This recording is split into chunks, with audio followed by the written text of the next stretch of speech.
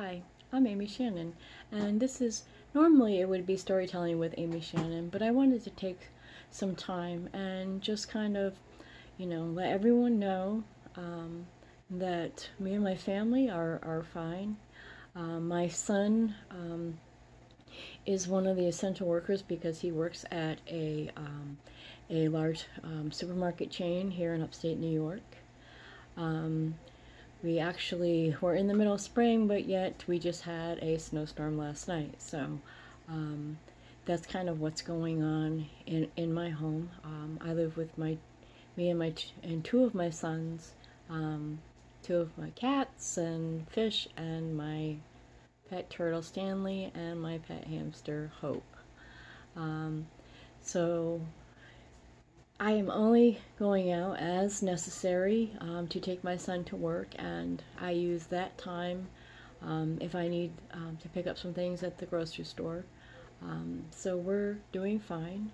Um, and it's kind of a interesting world out there. If you don't have to go out, don't. And we are lucky in a way that we have the technology where we can keep in contact with our family and our friends. There's a whole new normal out there with, the social distancing, and I can see that, and I see that it affects some people more than others. Like walking in the grocery store, you don't walk down an aisle that have people in it, or you walk way out of your way to go to get what you want. But then there are those, and I've seen them, you know, the 20-somethings that are just kind of walking around like it's no big deal. It is a big deal.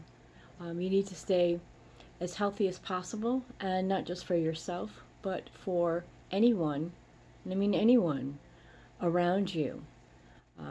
So I'm hoping that everybody stays safe and stays healthy.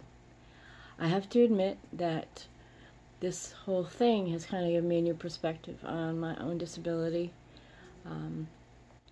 my own disorder, and so I may not be able to use my hands to tell a story or get out there due to I have a tremor disorder. I have essential tremors, and it affects my hands and my legs and my body in some points. But I am done with self-pity, and even though I still get frustrated, I am not so angry at myself. I am trying to be positive and think of it as another hurdle in my life that I have to figure out a way to overcome. So that's what I'm doing. But my focus is now just keeping my family healthy, hoping and praying that my friends and family and everyone out there who may be affected by this in some way or another stays healthy, gets healthy, and pays attention.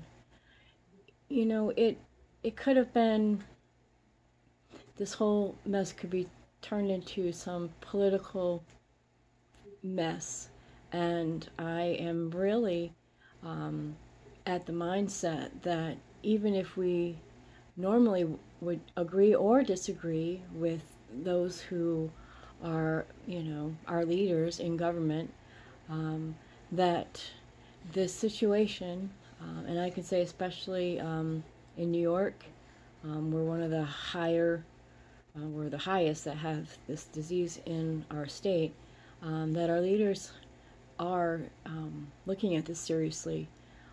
So I think we need to follow their lead and follow their rules. They're trying to keep us safe and keep our country moving. This is not just about, there's a whole lot of different aspects, but really the primary thing is to keep people healthy and safe. And that's what's really important. On a personal note, I am still reading and doing reviews, so that's not going to change. I'm doing the best that I can to keep up with the demand that I have. I,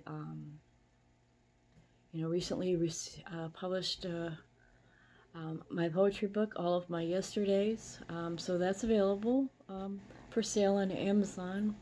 If you're bored and just want to read, I have a lot of books out there. But I'm not, going around advertising all my books saying read me, buy me, whatever. Um, if you're curious about what I write, or I should say what I used to write, I'd be happy to share that with you. If you don't or can't want to buy a copy for a limited time, if you contact me directly at writeramyshannon@gmail.com and write all of my yesterdays in the subject line, and in the body of the message, tell me why you would like to read a copy of my book. I will supply PDF copies to those who request it, and kind of, make a good argument as to why they want to read it. So that's that, and that's there'll be no charge for that. And that's just something that I'm going to do while this is going on. If you don't are into poetry, I write other kinds of books, and there are a lot of authors out there that you may not have heard about. So if you want to find that new hidden gem, you could look at my book review site. I review for any author, but I specialize in providing reviews for indie authors and any author of any genre. So it's fiction, nonfiction, poetry, do-it-yourself, self-help, whatever is out there. I'll read it and review it. A lot of people have found the hidden gems from my reviews, so I'm glad I can help other authors do that. I support them thoroughly, and I'm glad that they can continue their craft and explore themselves as writers. I think it's very a fun thing to do, is to see how creative you can be. So if you're a writer and you're out there trying to figure out what to do because you're bored, try something new, try something different. So again, this has been author Amy Shannon. Amy Shannon. And I just want to tell everybody to stay happy and healthy. Maintain the social distancing. There are other ways we can connect.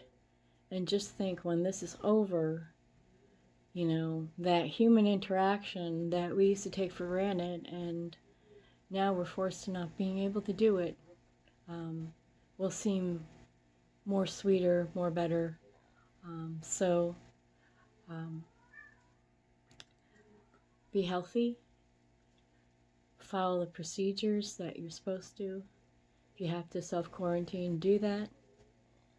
If you or your loved ones is an essential worker for an essential business, stay safe, maintain what you're supposed to do for procedures of keeping yourself healthy, and basically sanitize. So to all of my friends and family, I love you, and I send out my prayers to all of you, and